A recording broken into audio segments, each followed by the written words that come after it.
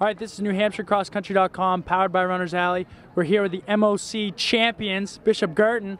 I'll have you introduce yourself. I'm Joshua Rivers. I'm a senior. I'm Noah Guerrera. I'm a freshman. I'm Matthew Jardina. I'm a freshman. I'm Sebastian Zeman. I'm a senior. I'm Nate Fondakowski. I'm a senior. Sean O'Keefe. I'm a senior.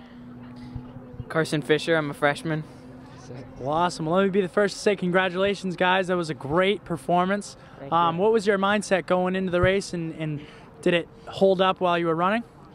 For me specifically, I definitely psych myself out when it comes to bigger races like this, so I made sure to just say that it was another race and that it was nothing special, and for me personally, that definitely helped. Definitely felt a lot less stressed than even at like Division 1. Yeah, for me, I just really focused and said, hey, this is my team race. This is my last run. It's a couple of our last runs. And I love my teammates more than anything else. So my strategy and my mindset going into it was I'm just going to run this for my brothers and run this for my teammates, those who are on the team now and those of whom have been on the team in the past. And I really just gave it my all and gave it my heart. And I'm sure a lot of the other guys on the team had the same mentality. Anyone have anything else to say? Coming into this race, I saw a bunch of teammates getting pretty nervous, so I just tried to get everybody's spirits up, stay positive the whole week. Nice. Just keep joking around, you know? That's great. And so it came down to a tie with you and Cole Brown. And so coming into it, we thought that it would be you guys and Cole Brown coming down. So when you were in the chute, because obviously a tie, that's one person, did you have Cole Brown in mind? Were you trying to get the red jerseys, or what was the strategy there? I'm going to give it to the kid himself who did that for us. Yeah, so I saw Cole Brown in front of me coming around that like 400 meters, and I didn't know, but I knew I had to get in front of him. So I just kicked it as hard as I could, and it worked out. That's great. That's great.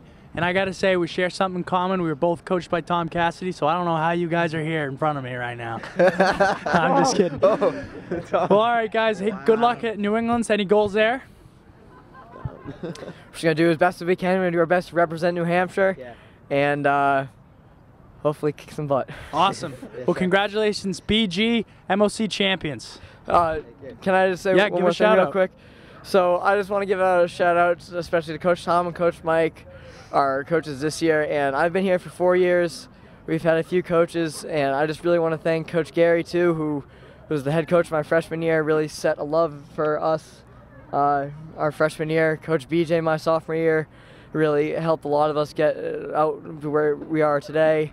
One of my personal role models, and I want to give a shout out to, is Carson Bottomley. Helped me a lot in my journey to get here.